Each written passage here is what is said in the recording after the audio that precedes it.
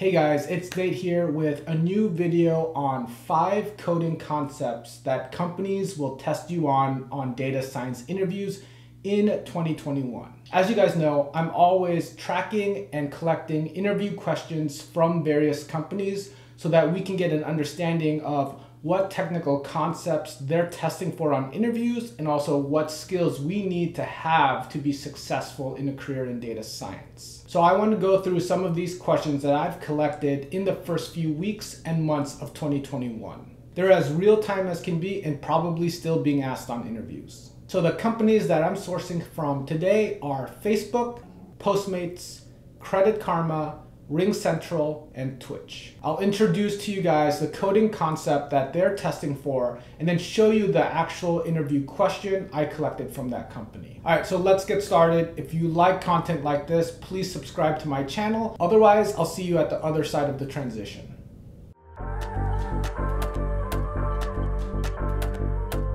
All right, so let's start simple with the first concept. The first concept is categorizations, aggregations, and ratios. So you're probably thinking, aren't those 3 different concepts? Yes, they are, but they're almost always tested together in one question. And it's probably the most commonly tested concept out there in data science interviews, especially in the beginning rounds. By categorizations, I really mean case statements in SQL. I'll stick with SQL technical concepts for this video because I see that most people use SQL for a lot of their coding interviews. But these concepts could be generalized across all coding languages. And so 2 aggregations are like taking the sums or the average, and they're usually tested on coding interviews, usually after you categorize the data. And then from there, once you have an aggregation, a lot of times you take the ratio of the aggregation itself. So all 3 of those concepts are tested all at once. Let me show you an example by Facebook.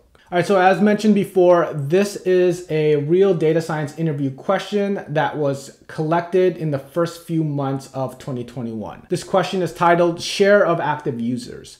Return the share of monthly active users in the United States. Active users are ones with the open status in the table, in the dataset table. So let's take a look at the solution right here. This is also the underlying table on the bottom right. So if this solution makes sense to you, then congratulations, you're on the right track. But if it doesn't make sense to you, that's fine. Let me explain to you exactly what's being tested with this question and this solution. So as you guys can see in the subquery right here, what's actually being tested is a combination of things. So there is a categorization coding concept right here, basically the case statement, where we are picking out the users with a status of open. And then we have an aggregation right here, this count function being applied to the case statement. So what we're doing is just counting the number of users that have the status open, and then we are counting basically all of the users in the data set. So this is then going to be the denominator, and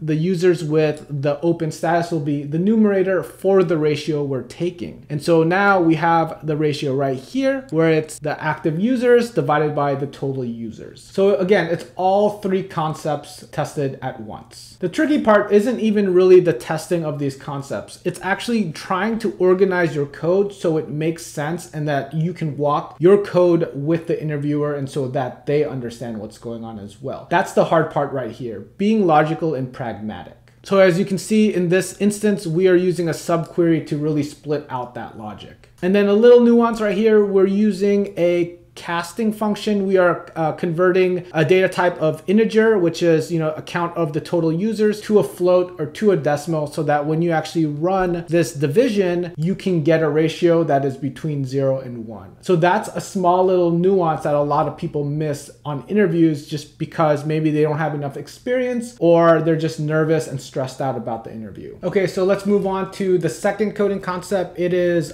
joins, subqueries, and CTEs. So again, these are 3 different coding concepts, but they're always being tested together to solve one problem. So that's why I grouped them into one concept. So here's an example of what I mean. This question right here is from Credit Karma. The question reads, write a query that joins this submission table to the loans table and returns the total loan balance on each user's most recent refinance submission. And here's the solution to this question. So it looks pretty complicated, right? It even includes other advanced concepts that I'm not even covering in this video. But as you can see, there's a join right here, and then there's also a subquery right here that could be rewritten as a CTE if you choose to do that. But what's really being tested in this question is if you can blend two different data sources together and then aggregate that data from the one join table. So what's really being tested here is if you can blend two different data sets together and then take an aggregation. So we have essentially the sum of the total balance by user ID from these two tables. Remember that a successful interview will require you to walk the interviewer through your logic and why you're doing what you're doing. So an example of that is you're going to have to guide the interviewer through your decision of using a left join versus an inner join or any other type of join. So if you're reading this code and you understand what it's doing, then congratulations. Again, you're on the right track. If not, that's okay. Let's keep practicing. So while we're talking about subqueries, they can actually be found in multiple places, not just in join statements like in the previous question. Subqueries can also be found in the where clause of SQL statements. This coding concept, subqueries in the where clause, is commonly tested, and it's actually the concept that most people get wrong. So let's take a look at this question from Ring Central. It says, how many paid users had any calls in April 2020? So this is the solution to this question. So a subquery in the where clause will quickly allow you to grab information from one table and use it as a filtering condition in the main query, just like we're seeing here. So subqueries in the where clause, like we see right here, allow you to quickly grab information from one table and then use it as a filtering condition in your main query. So in this example, we are grabbing user IDs from this user table with the status of paid and then using it as a filtering condition for this table right here, RC calls. So in my experience, not a lot of people would solve this problem in this exact way. There are actually many ways to solve this problem, and it's up to you to try to figure out which way is most efficient. I'll create a video in the next few weeks of all of the different ways to solve this problem. So the next coding concept tested on data science interviews in 2021 are window functions. Window functions are heavily utilized in data science work. I've talked about them extensively in my previous videos. One example of this is a question by Twitch. The question reads, from the user who had their first session as a viewer, how many streamer sessions have they had?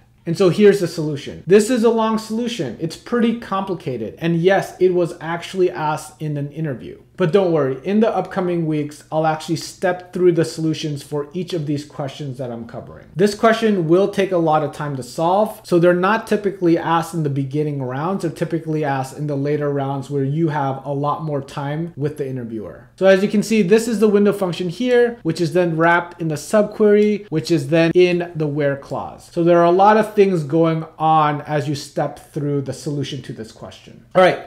Last coding concept covered in data science interviews in 2021. The last one is date manipulations. This one is always asked on interviews because everyone in analytics, from an analyst to a data scientist to a data engineer, will always work with dates. It would actually be really weird if you didn't work with dates. So because dates are typically stored in a format where it gives you the month, the day, the year, and the timestamp sometimes, you're typically going to have to manipulate that raw date time format so that you can aggregate that up to a month level or to a year level or to some other level. So you're going to need to know how to manipulate dates. Here's the question from Postmates. Which hour of the day averages the highest order volume? So here's the solution to the question. Basically what you're trying to do here is extract the hour component from the timestamp, from the date time data, and you're using the date part function to do that. So you're gonna need to know date functions to be able to solve this question. And typically what you're trying to do is you're always trying to extract a component of that date, whether it's hour like in this question, or it's month, or it's year. And once you have that information, you can then start to aggregate things up to that level. So it's really a matter of just knowing these date functions. And as you probably have guessed, I have a few videos on that too. So check them out in the description. All right, so did you guys think those questions were difficult? If so, in the upcoming weeks, I'm going to answer each of those questions that I just introduced. So if you're interested in seeing them, please subscribe to this channel to get updates on the videos being released. I also have links to all of the questions I introduced in this video, and then also the resources that I put together on the technical topics. So check them out in the description. Remember, these are data science interview questions that were asked in the first few weeks and months of 2021. So these technical coding concepts are definitely going to be tested. There are definitely more than just 5 questions that I've collected. If you want to see the complete list of interview questions from 2021 and previous years, I have a link in the description below as well. I hope this was helpful.